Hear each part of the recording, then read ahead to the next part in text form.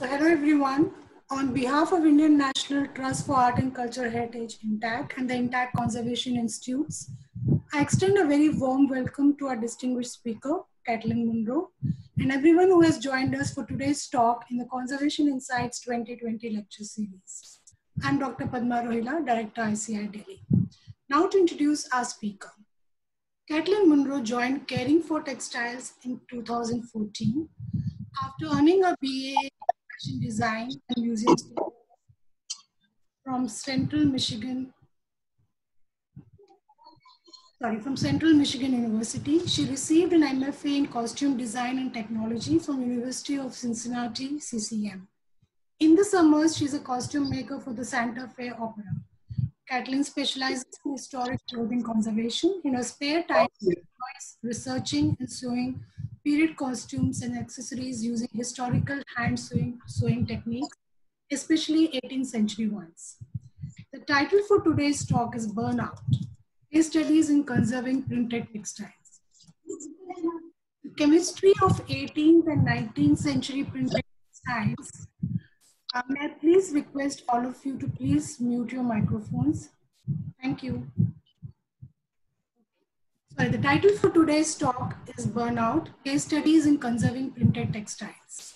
The chemistry of 18th and 19th century printed textiles, a tour de force of chemical engineering, combined natural dyes with strong mordants and made for splendid textiles, and 200 years later, a predictable pattern of damage.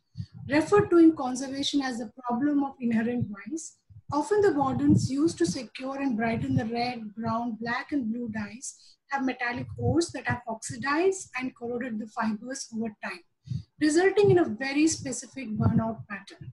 This presentation will use several high-profile printed textiles, including Martha Washington's bodice and banyan, and several never-seen Indian printed cloth quilts belonging to a major museum. The common problems and solutions for analyzing and conserving 18th and 19th century printed textiles will be reviewed and critiqued. An examination of previous repair methods informs today's practices. These textiles pose continued challenges in trying to strike the balance of treatment of less is more while addressing large losses and continued degradation. Before I invite Kaitlyn, may I please again request all of you to mute your microphones. Please type in your questions in the chat box. We'll be taking those up at the end of the talk. And also type in your name, organization name, and email ID. Now I request Kaitlyn to please begin her presentation. Thank you, Kaitlyn. Thank you.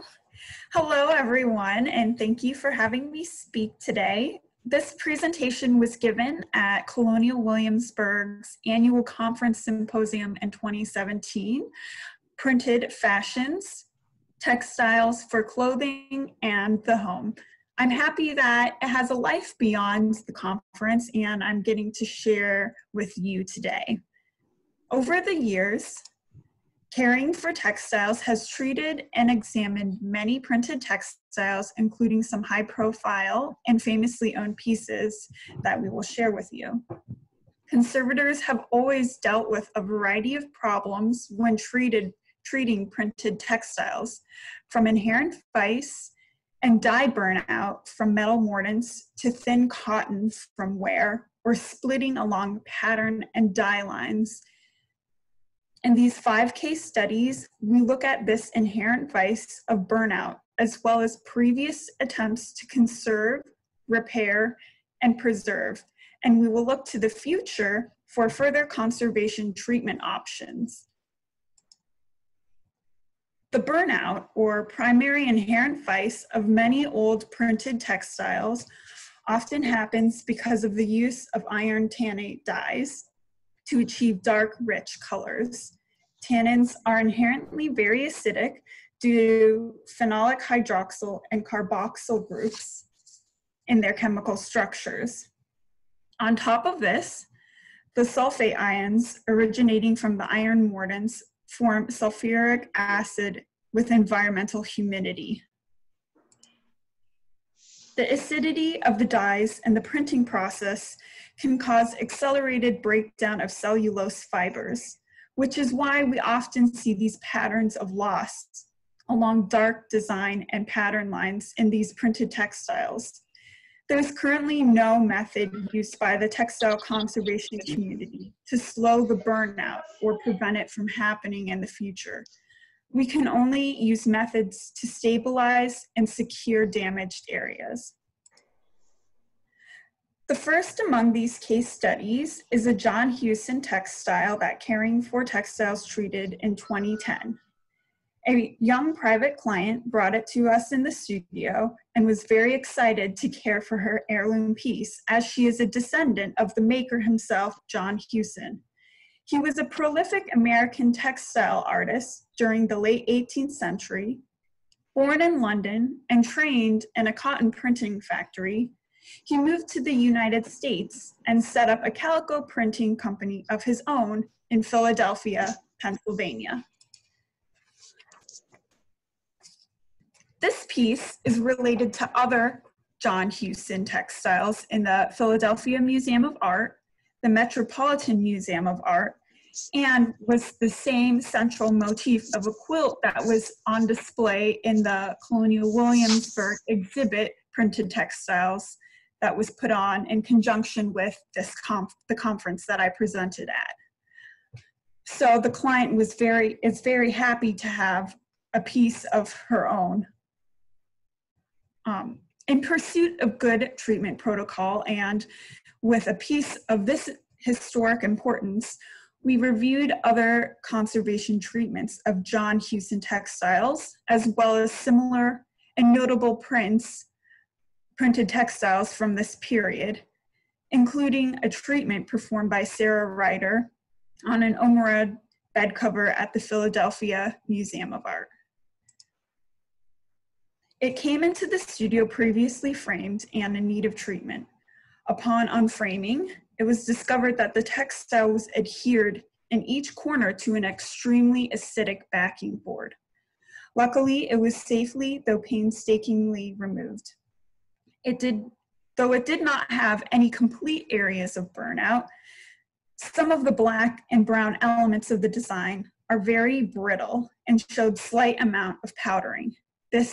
Because of this and other color testing for dye fastness, it was determined that the textile could not safely be wet cleaned without further loss to the black and brown areas, though it would have been a great benefit for the textile to be deacidified. The textile was instead surface cleaned with latex-free polyurethane foam sponges in the areas of cream ground, which did manage to remove a considerable amount of surface soiling. About 10 areas along the bottom of the textile were damaged due to wear and were repaired using fine cotton thread and careful hand stitching. An archival mount was prepared and the textile was cautiously secured. With treatment and a new mount, our client can now enjoy her cherished family heirloom for years to come. The second treasured textile that Caring for Textiles treated came into the studio from a private client in 2014. A large and commanding piece, at 5 feet by 6 feet, our client was interested in getting this beautiful quilted kalamkari conserved and mounted for framed display in their home. Little is known about this piece's specific origin, though it was most likely made in India. The face is one large hand-painted panel of fine cotton with a piece border. The backing fabric has a cream ground and small repeated pattern of red bunches of tulips, most likely block printed. On first appearance, the kalamkari looked to be in remarkable condition, but on closer inspection, the stunning patterns that make up the face of the textile disguise many areas of wear and loss scattered throughout the piece. This graphic shows all the areas that were treated. In order to be prepared for display, the main stabilization treatment focused on the protection and encapsulation of the damaged, split, and torn hold areas on the face of the textile. The technique used to preserve these areas was the application of sheer beige polyester netting in a dyed shade close to the color tones of the textile. Because of the sheer quality of the netting, it will only minimally mask the clarity of the patterns.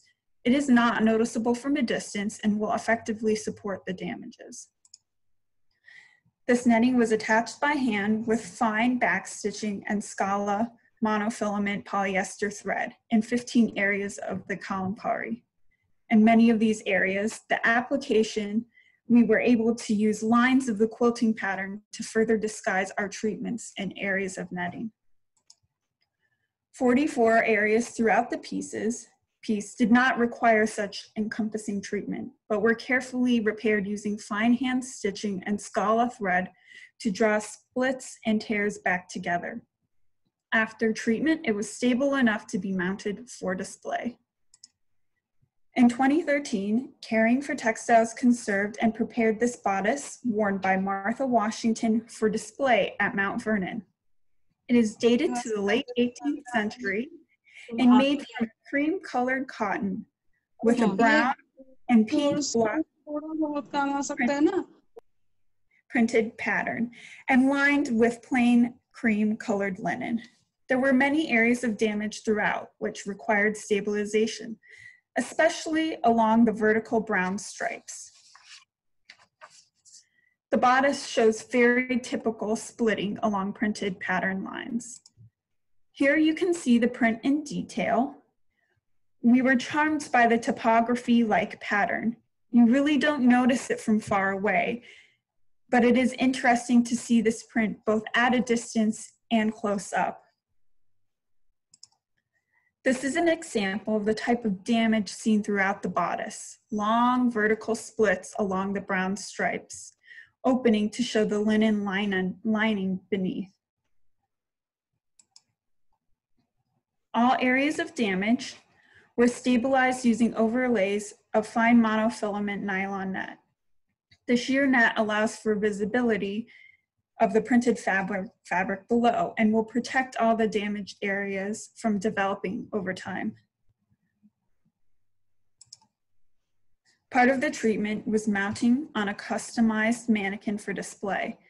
Mounting a fragile printed textile can be very challenging. The wrong tug, no matter how gentle, can potentially create new splits in weak areas that are not visible to the eye.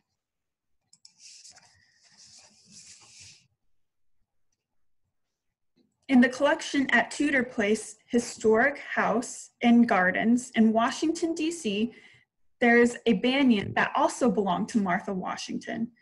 And as far as we currently know, it is still in need of treatment. Caring for Textiles examined this banyan in 2008 and was tasked with preparing a conservation assessment treatment proposal for creating a reproduction.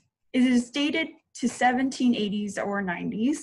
It is made from a soft and fine printed cotton with a motif of red flowers within scalloped circles.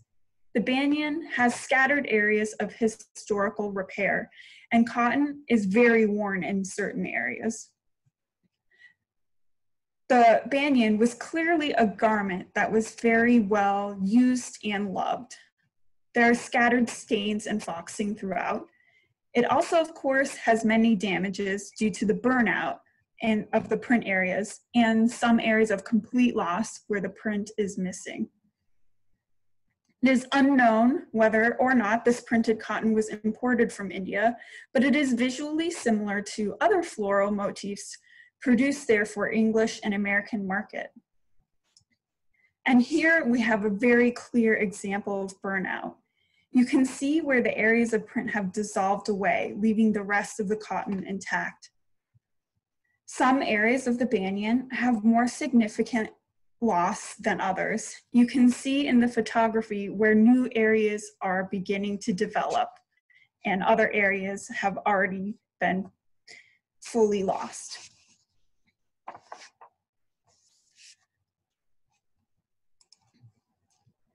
Here is an example of a previous repair seen in the banyan. It was completed at an unknown date but due to the darning technique, we can imagine that it was likely done while the garment was still in use. As far as we know, the banyan has still not been treated, but we do hope it may be in the future.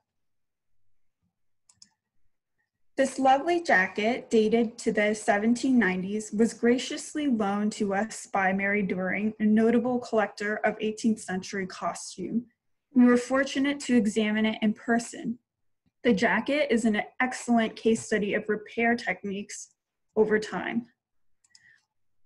Caring for Textiles examined this jacket in 2016. We were able to take microscopic photos of many of the damaged burnout areas so we could understand the edges close up. This jacket is made from a really lovely lightweight cotton with a striped and floral printed motif. It is lined with linen. Here is a really good image of the type of burnout damage up close. On the left, you can see individual threads and their breaking points. On the right, you can see an area in the brown printed motif where it is completely lost.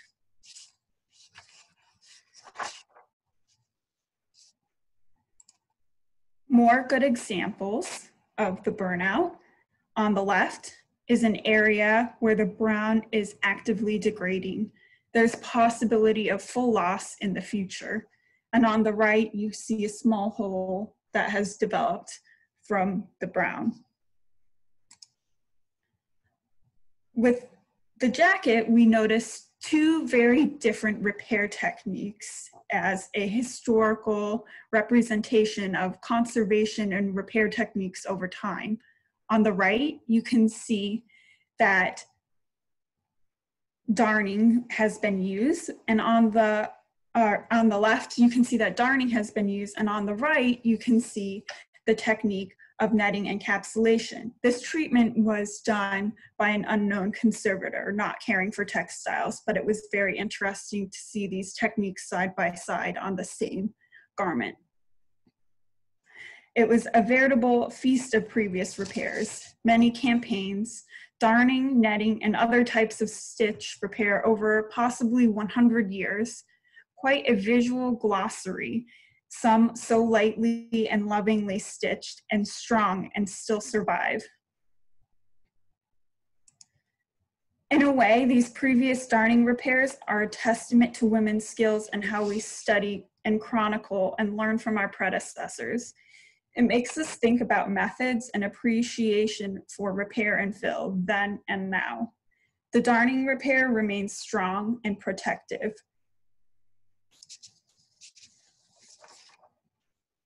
Another example, close-up of the darning and the net.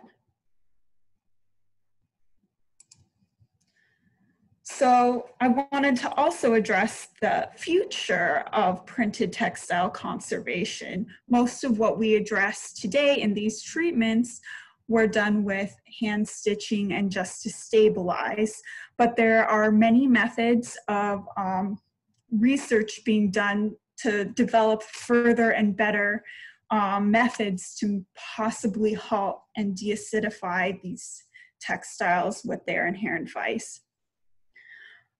In the future, we may have chemical processes available as treatment options to slow the textile degradation. Standard conservation methods such as encapsulation, darning, stitch repair, and painted infills, adhesive backings will still be employed, but options that change the chemistry of the fibers of the textile and slow down the degradation process may become much more viable options. In the world of paper conservation, where iron gall ink has caused similar burnout damages, an aqueous treatment is often used with great success to slow the rate of degradation. Since this treatment requires water, it is unsuitable for those textiles with weakened fibers and issues with dye fastness, which is an issue for many of these printed textiles, such as the John Hewson one, which we decided was not suitable for wet cleaning. Dr. Helen Wilson, who now works as a conservator at the National Archives in England, completed her dissertation in 2012 doing research on non-aqueous conservation treatments for textiles testing positive for iron tannate dyes. Her research found several promising solutions, but no conclusive results. Some of the issues being further research is needed in the application process. After conversing with Dr. Wilson over email in 2017 before this presentation, she explained that she's not undergone any further research since the conclusion of her dissertation, and no other conclusions have been made, but she believes her research has laid great foundation, and she would be thrilled for others to take her findings further.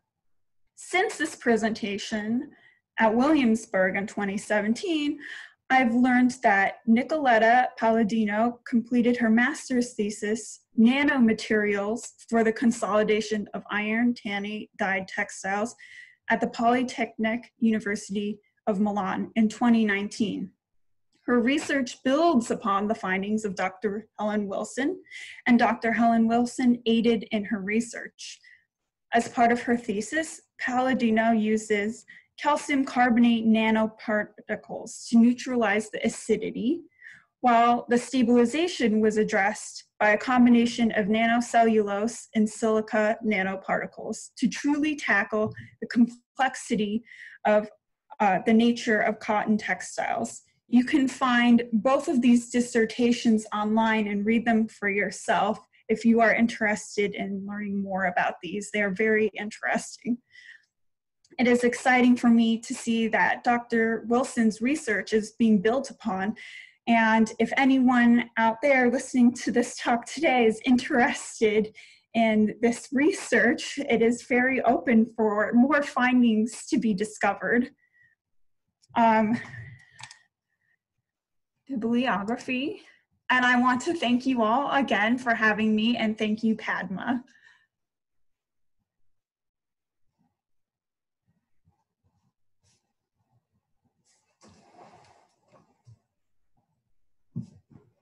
Thank you, Kaitlyn. That was a very brief presentation. I think some people have just joined in. So any questions? Okay, there's one question about the use of gels to remove acidity locally. Have you tried any use of gels? I have not, but I would be very interested to try that. I think that's a really good other option to research and look into more. I know obviously it's a much more controlled way of doing that as far as trying to pull some of the acidity out. I've not done that personally myself, but I think that's a really great option. So I have a question. What is the normal cleaning protocol? If you could just explain stepwise, how would you deal with a burnout? Just deal with it.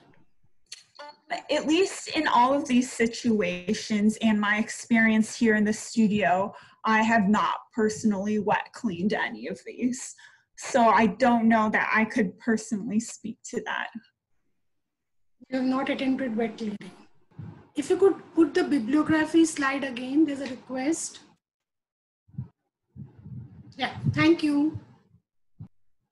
The next question is about using adhesives. A lot of questions about treatment of burnouts. Have you used adhesives around the burnout areas for additional support? If yes, what is the most successful adhesive that you've used?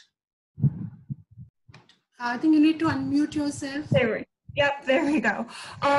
Usually in the past when I've used adhesives, we typically use Lascaux treated fabric of our choice. Okay, Lascaux. Any other questions?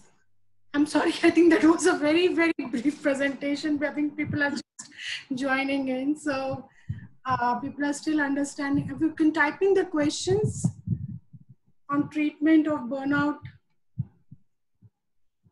I think the question is about the treatment protocol. So if you could just request Julia to join in. Maybe she could explain some of her experiences. Mhm.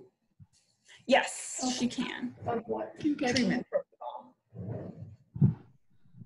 Treatment protocol for which? Yeah, Julia, I mean, presentation, we were just wondering what is, about are there any wet treatment options? The question was also about gels. Have you tried any gel treatments for treating burnout print textiles? What is the protocol? We have not used any gel treatments. Okay. We don't, personally, I have not been trained in that, and I don't have any experience. So that is not, that's not a technology that is in my wheelhouse. I suspect it's something that Kaitlyn is going to learn down the road. It's becoming more prevalent in treatments. However, in terms of the protocol for dealing with those textiles that have burnout and have, basically it's corrosion, isn't it? It's corrosion of fabric due to a metal mordant in the fabric. And so it just kind of eats at the fabric.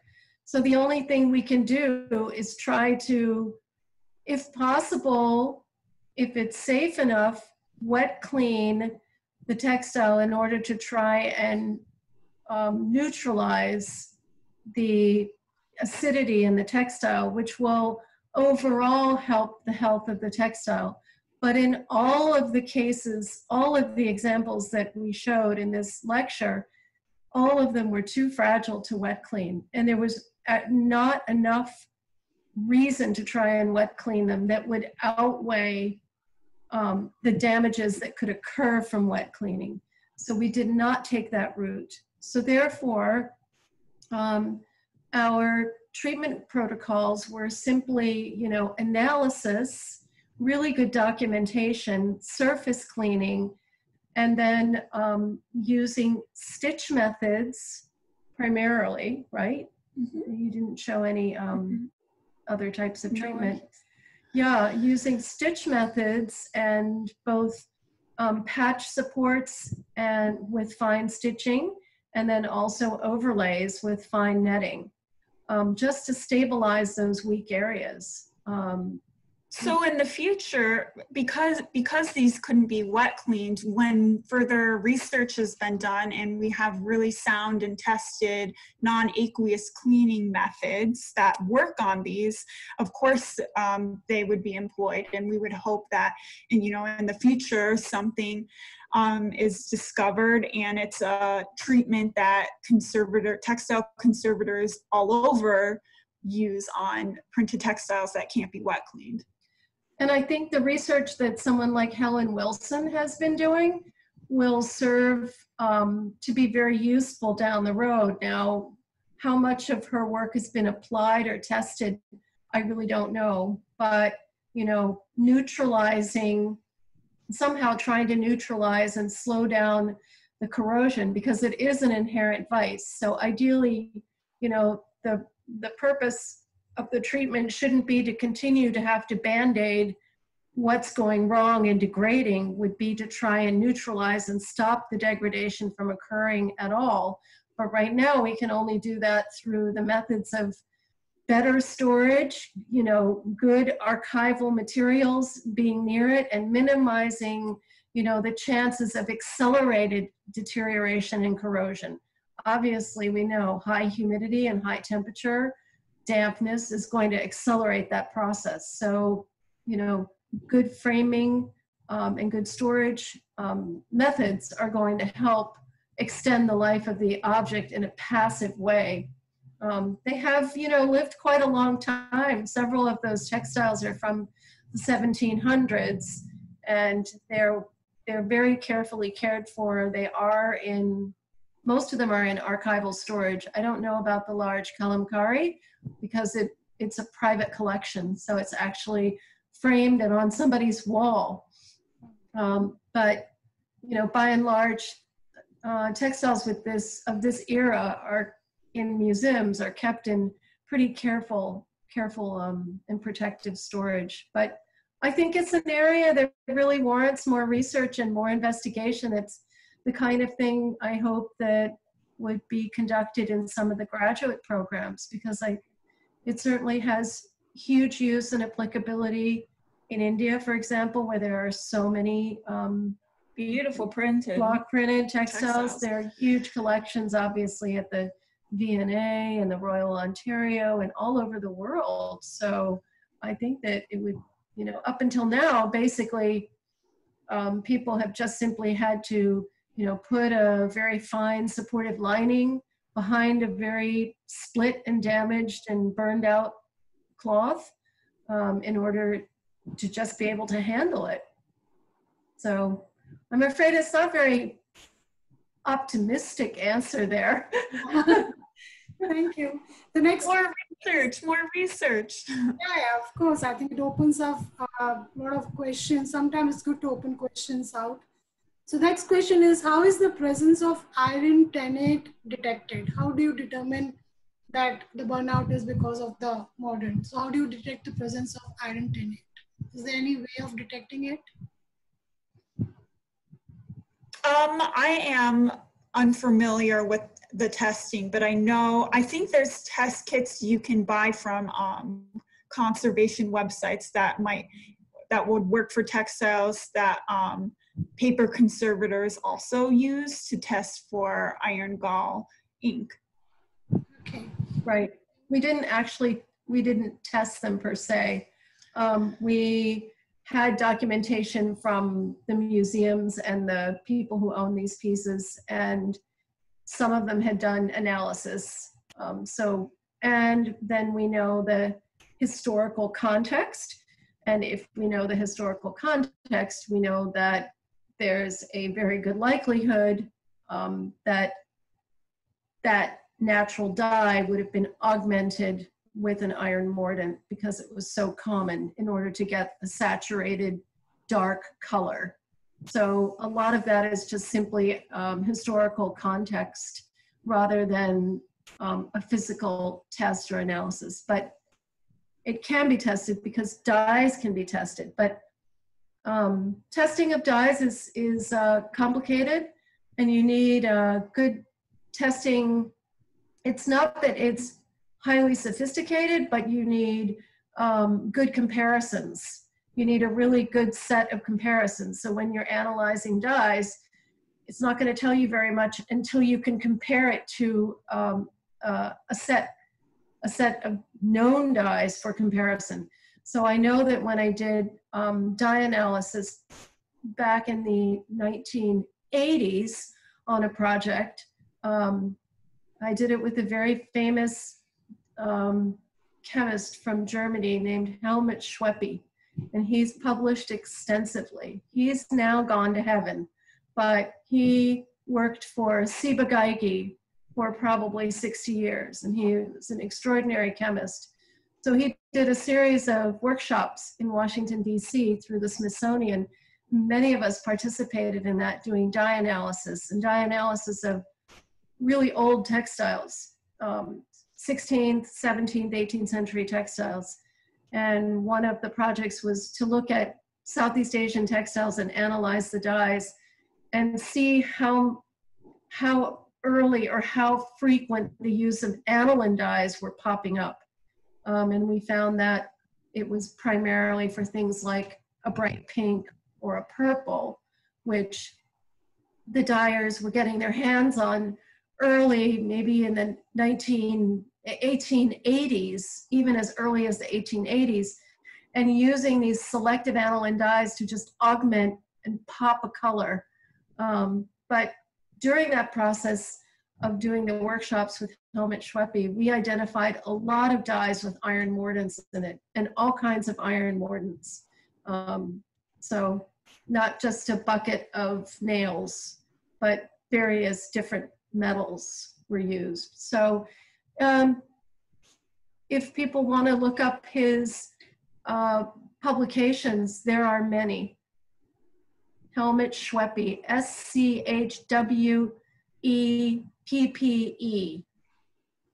Thank you, Julia.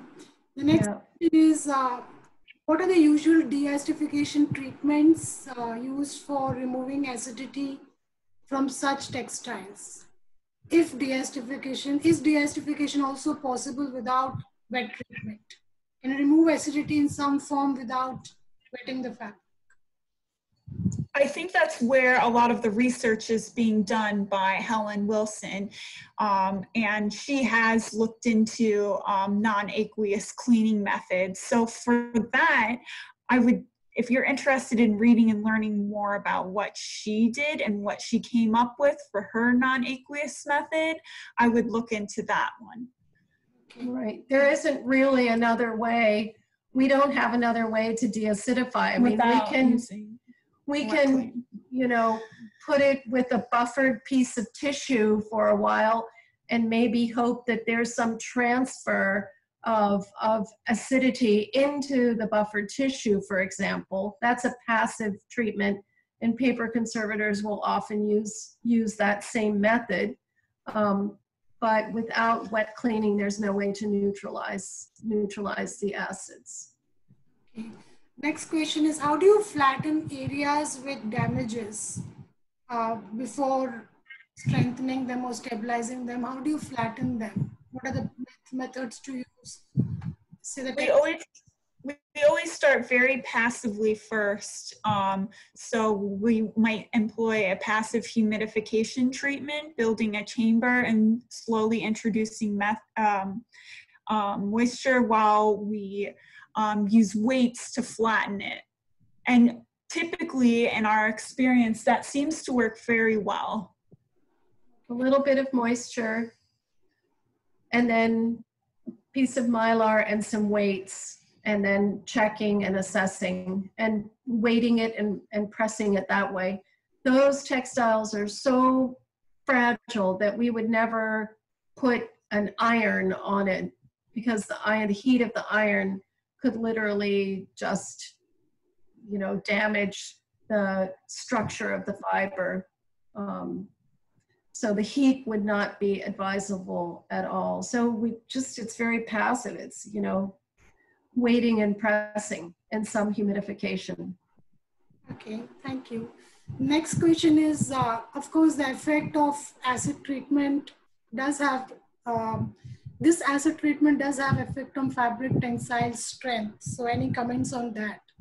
How do you think the modern treatment, of course, the burnout on printed textiles, the effect of this process of printing on the fabric tensile strength? You can comment on that.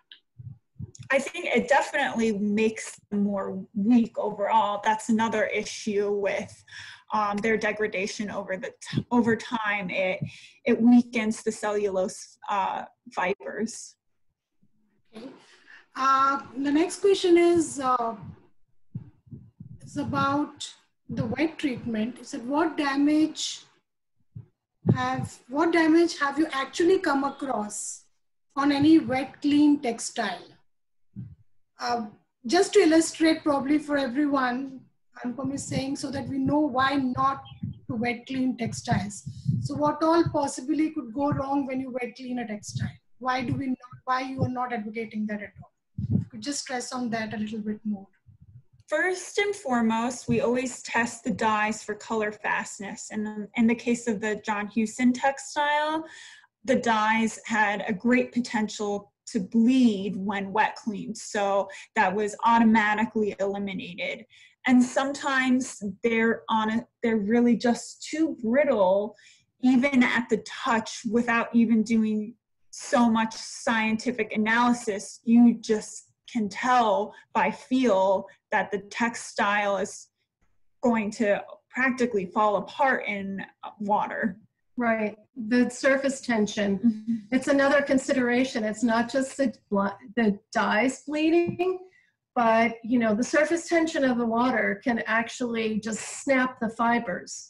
So there's a fine line between a textile that is very acidic and brittle and actually would be enhanced with a wet cleaning and neutralization of pH. However, it's not strong enough to endure it. So it's kind of just like a patient. You have to evaluate the patient. Are they going to survive the surgery, we know that a new heart valve will definitely help them, but are they have a strong enough constitution to actually sustain that kind of invasive surgery? So that's a matter of judgment and intuition a little bit too, yeah. And long time evaluating and knowledge of textiles. As Kaitlyn says, intuition, it sounds kind of non-scientific, but after years of experience, you really need to trust your intuition. And as conservators, we tend to go on the more conservative end of things and not just get out the washing buckets at every opportunity. So other things that can happen to a textile when it's wet cleaned is that when it's wet, the weight of it is so heavy that any weakened areas can easily rip and tear, and you can have fibers floating off and lost. So surface tension, the fibers will swell, and in some cases, if it hasn't been tested or it wasn't realized that perhaps it's jute or it's a fiber that's going to, or metallic threads, for example, that are wrapped, they could start to unravel. They could swell up and unravel. Jute will swell up and it will not regain afterwards. So then you've changed the entire chemical composition of the textiles. So there's, wet cleaning is irreversible, and that's why we approach it so cautiously. We're trained, to kind of clean our clothing every day, and yet when it comes to textile conservation, we back off and say, how necessary is it? So surface cleaning is the go-to method for cleaning and removal of dust and dirt and insects, and really only if it's deemed absolutely necessary for some reason, and the testing's been done to try and ascertain that it's safe to wet clean. Only then do we proceed with that. So, you can lose color, not just dye bleed, but literally the color of a printed textile can just float out in the water. There's so many things that can go wrong with wet cleaning. Old repairs can bleed. So you think all of the fibers are stable, but you forgot to test an old repairs, or you didn't see them in a tapestry because it was so dirty, and then you realize, oh, the old repairs are actually performing totally different than the rest of the tapestry fibers. So I think it's complicated. Thank you. So we always say caution. Yeah, thank you. The next question is about what threads to use for darning weak printed textiles. I know my thread of choice is Scala by Gutermann, a polyester monofilament thread.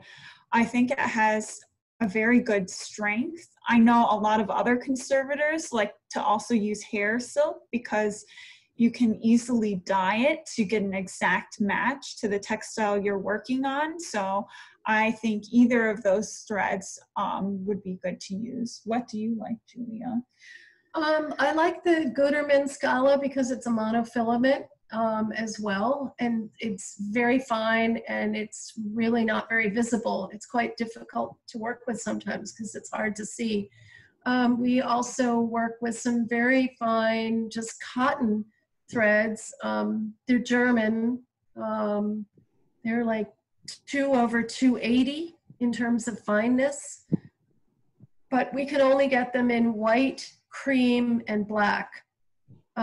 So if that works, if those colors work for a textile, those are extremely fine. I tend not to use any of the silk flosses. I don't think they're strong enough. It's important that any kind of stitch work, it's not too strong, but in some cases I've seen these really, really fine silk threads used for repair, and the repair just doesn't hold up. That threads just snap over a period of maybe 5 to 10 years. So it's a shame to go to all that trouble and then have the threads fail so quickly. Maybe after 50 or 100 years, that's fine, but you don't want your work to fail after 5 or 10. Yeah. Thank you. Again, is there some relative damage? Do some metal mordants have to damage more intensively than others? Have you found a relation like a specific metal mordant causing more damage compared to some other metal mordant? Has there a study been done on these? I don't exactly know personally, but I do think iron tends to be one of the biggest metal culprits in this case. Alum. Alum, yeah. Yeah, and I think, you know, quite honestly, I think that natural dyers know more than we know. Yeah. The people that are working with natural dye and using these iron mordants every day, and they know so much about the mordants and the different iron mordants, different metal mordants. And you know, that there's a wealth of natural dyers in India and all over South and Southeast Asia. And there's a lot of data printed. I know that it's very useful to work with natural dyers, to learn that whole, you know, the whole knowledge of natural dyeing, because that helps inform, you know, knowledge about traditional textiles, particularly ones that were dyed and printed and with natural dyes and iron mordants. Thank you. The next question is, do you know if chelating agents have been tested to help with the damage from metal ions in the dyes? Chelating, C-H-E-L-A-T-I-N-G, agents been tested? I personally am not familiar with that.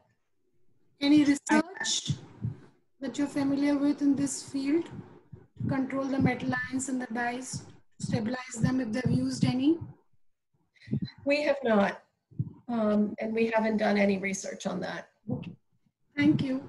The next question is, textiles weighted with metallic salts, do the textiles weighted with metallic salts also suffer damage similarly? And can they also be treated in similar ways? I'm not sure exactly. I think there is some burnout, and as far as stabilization goes, the same stitching and overlay techniques, all of those methods can definitely be employed. The weighted silks, which is the salt weighted silks, they are very problematic because they shatter. And in many cases, whether it's a mourning picture or a ball gown or something, we can tell when it's a weighted silk. And quite frankly, they're very problematic to work on. And while sometimes we can use the methods that Kaitlyn mentioned, sometimes we can't even put a needle into them. Without them breaking and turning to powder almost. So in some of those cases, we do have to employ adhesive treatments.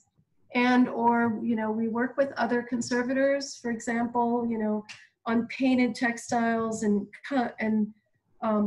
multimedia textiles. We often will collaborate with the paintings conservator and other conservators to do treatments together. But definitely many of those shattered silks have to be treated with adhesive because there's no way to stitch into them. Okay, thank you. The other question is, do you think there could be other factors to play in this burnout, which we see, other than the formation of iron tannate? Because we know the tannins for iron gall is for gall extracts, while example kalamkari, it's the myrobalan, and the tannins from myrobalan that have proven to be least corrosive, to produce least corrosive blacks. So do you see any other factors apart from the tannins that could actually cause the burnout? Have you any research supporting that? That's the question.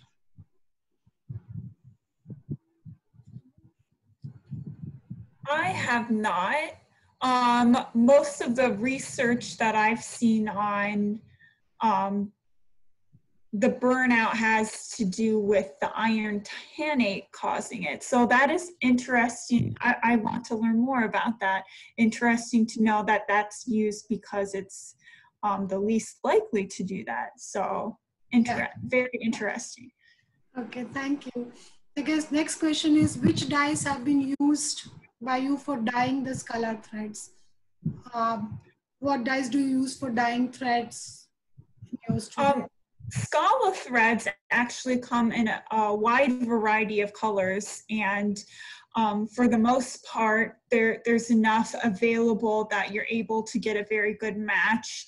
I don't typically use silk threads, but I know people use acid dyes to get color matched silk threads to stitch with. Yeah.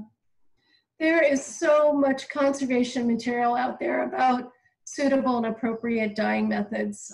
There's a wealth of data on dyeing threads for tapestry work, and our colleagues in the UK and Scotland and even the Metropolitan Museum of Art have spent decades doing dye analysis and custom dyeing of their threads and materials for, you know, monumental tapestry projects that take decades. So I would defer to that. It's not an area that we specialize in and don't really have to dive into very deeply because of the nature of a private practice.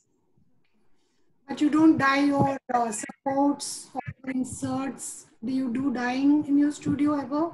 And if you do, what do you use? On a minimal scale, yes, on a minimal scale, but not the threads. We use usually the Scala Gutermann threads that are stable and come in many different colors. And if we need, in particular, a piece of fabric, we can dye it. What do you use for dyeing in the studio? We use the acid dye and I guess, what's the other dye we've used? Right. No. Jacquard makes it. I don't know. Yeah. We don't dye that frequently, but we don't use natural dyes. We use chemical dyes. Okay. Yeah. Depends on what we're dyeing. Yeah. How do you approach the loss in the fabric? Some of the printed, the burnout leaves a loss. So is it left as it is, or do you put an insert? How do you approach the loss in the fabric? So in that case, we often have to refer to the client or the museum and the stakeholders, because it becomes an aesthetic decision whether you see that loss visibly or you make it more invisible and represent the colors that are lost. No matter what if you're putting a fabric behind it and you're stitching around the edges, you're stabilizing it. So the conservator themselves doesn't necessarily have to be the one to make the decision of the color. More the curators and people involved with the museum are the ones who make the decision, because it changes the look of the textile depending on what method you go to. So, and what factors affect your choice of overlay materials for a particular treatment, whether to use crepline, polyester, or nylon netting? I mean, when would you use crepline as an overlay, and when would you use nylon netting as an overlay? Personally, some of that choice for me comes with the open structure of the netting versus the less open structure of crepeline. If a textile seems to be very powdery, I wouldn't necessarily go with the netting because it allows for more of the powder to be released, but the crepeline seems to be a little more overly protected from that happening. But also the netting, I think, allows for more visibility of the textile beneath. We use that a lot in these printed textiles because they weren't necessarily powdering. So we could use that to allow for more visibility of the beautiful prints beneath. I think in this case, a crepeline would, kind of mute the design. And since it could use netting, we went with that.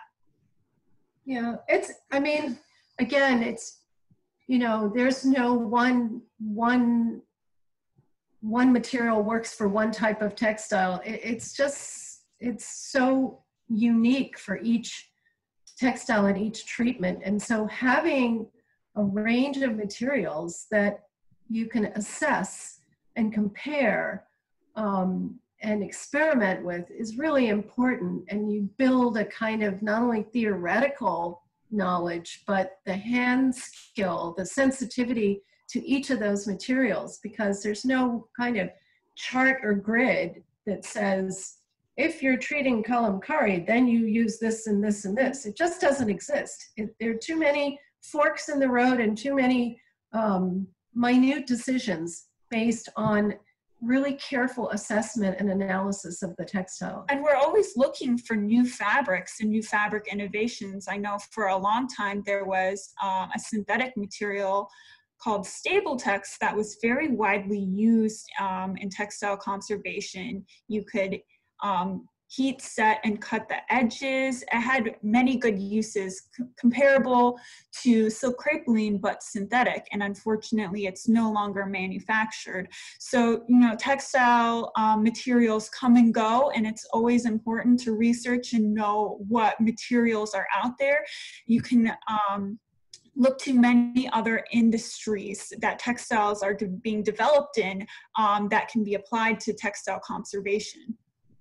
It's a good argument for working with local mills and manufacturers and hand weavers. You know, if what's needed is a really, really fine silk to be used as a support or as an overlay, you know, you have the capability to work with local weavers to try and produce something.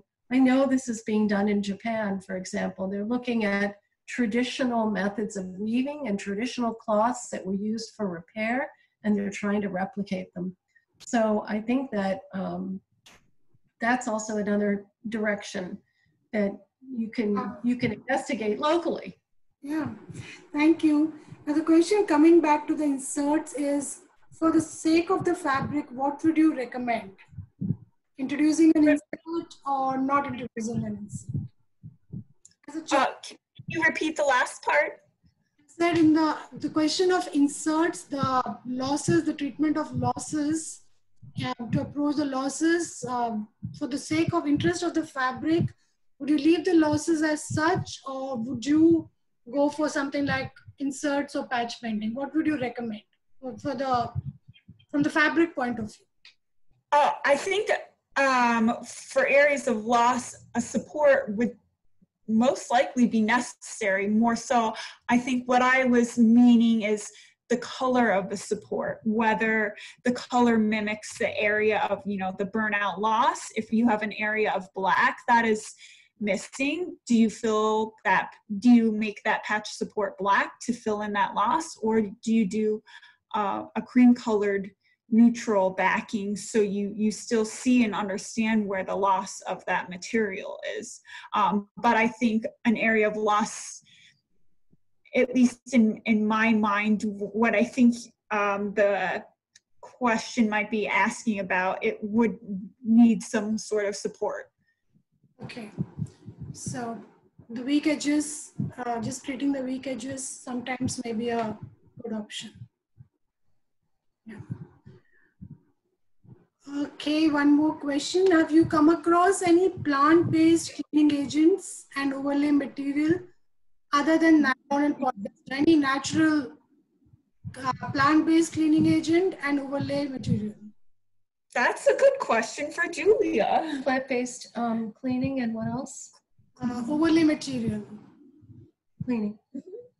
I guess, yeah, all these lectures are separate and standalone, but I did mention that in the introduction to textile conservation the other day, which is that I've been working on a multi-nation Southeast Asian research project to examine and document and collect examples of traditional methods for the cleaning, stain removal, care, insect remediation, and also the spiritual associations and stories that go with the traditional methods of caring for textiles. And probably the largest group of natural cleaners is saponin. And the saponin family is enormous. Often it's in the family of the acacia, but it's a huge family of natural cleaners, some of them more effective than others. And we did do some testing comparing 4 or 5 different natural saponin, including one from Vietnam and 2 from Thailand and 1 from Indonesia, including lerak or soap nut, which is probably the most prevalent and the one people know quite a lot about. In fact, it's still used by almost all of the collectors and older women in Indonesia, particularly in Java, who wash their own batik, kain panjang batik cloths on cotton. They always use lerak. And we tested it and we found that it's as effective, if not better, at removing soiling and cleaning. And it has a relatively neutral pH. And it's, surpassed the performance of some of the chemical cleaners that we've all been using and trained to use over these past years. So I think there's a lot of work to be done on looking at traditional methods. And India has scores and scores of traditional methods that have been used for cleaning and for stain removal and for insect mitigation. Neem is a really good example of a plant that's used commonly to try and repel insects passively. So the cosmetic industry is way ahead of us. They have already really mined a lot of these resources and they've published extensively and they're making a lot of money off of this. The other thing is that there are a lot of younger, I'll call them millennials, but they're young people who are interested in kind of returning to some of the more natural products. And I have observed throughout Southeast Asia in the last 5 to 10 years, a lot of handmade soaps and creams and products that are made using local plants on a DIY, very small manufacturing level. And so there's that movement there. That goes hand in hand with cooking and people being interested in local organic food. So I think there's a lot to be done to investigate natural cleaners, and they're better for our environment and they're better for our planet. So it would be great if people got involved. Now our project is going to be published. It's going to be a book. We had 14 researchers and representing all of the countries in the ASEAN group. And this was supported through some Department of Education funding of ASEAN. So I'm hoping it'll be published this coming fall, winter. And if so, I can alert people about that. That'd be nice. But I'm not sure of the publication. It's way behind schedule. It's we're disappointed, but we're hoping finally it will be published. So. Thank you. And regarding any plant-based natural overlay material other than nylon or polyester, any other options except nylon or polyester? That's usually the material. Cotton, silk. Yeah, that's usually the material that the netting that we find product-wise is made from. There is cotton netting, though usually it's very thick and doesn't allow for so much transparency. But yes, cotton and silk are options. If you're doing overlays, you often want to see the textile beneath, so transparency is important. So if you were looking at other non-synthetic materials, we kind of talked about silk crepeling could possibly be a good option since it is pretty transparent. And silk net is available. It does not happen to be very strong. So not as strong as the synthetic nets. Right. Okay. An option. I think that's all for the questions. Thank you so much, Julia. Thank you, Kaitlyn. I think we had, I think we shared a lot of information. It was very useful. Thank you for your time. Thank you Right. for joining us, and hopefully we'll meet again. Maybe. Thank you, Padma. Thank you. Thank you so much for this opportunity. Have a great weekend. You too. Bye. Bye, everyone. Bye. Thank you for joining.